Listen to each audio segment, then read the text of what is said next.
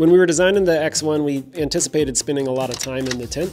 And since we're in the Pacific Northwest, we figured it'd be rainy for a good amount of that time. So that really informed some of the fabric choices and the design decisions that we made. Specifically, the fabric we used is a 9-ounce polyester that's impregnated with acrylic that comes from the marine industry. Since we anticipated spending, time in the tent, we decided it was really important to have one big door on each sidewall. Each door has a bug screen that has a continuous zipper and can be rolled up when you want to open it. And the storm doors, when the weather's bad, can be zipped shut. The sidewall storm doors have a boomerang zipper on top and a horizontal zipper on the bottom. The head wall has 2 vertical zippers and a toggle at the bottom. So this allows you, if the weather's bad and you want to preserve heat and obviously stay dry, you can button it up real tight. Or when the weather's nice, you open the storm doors and you have big views and lots of fresh air moving through the tent.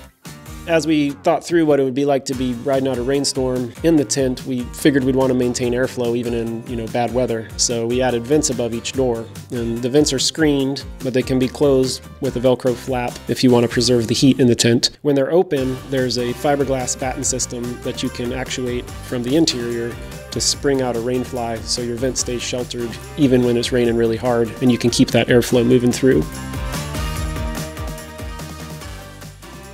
When we were thinking through how the tent would interact with the truck bed camper section of the camper, it was really important to us to maintain continuity between those spaces.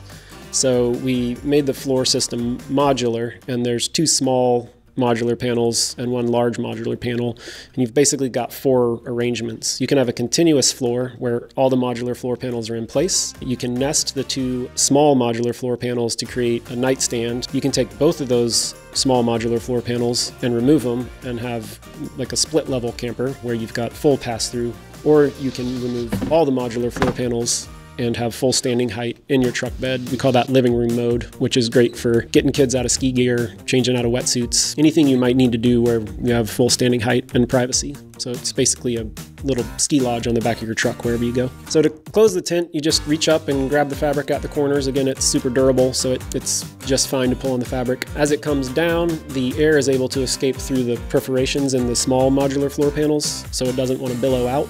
And that makes it easy to tuck and organize the fabric at the tailgate. So when the clamshell is closed, you just throw the latch and you're good to go.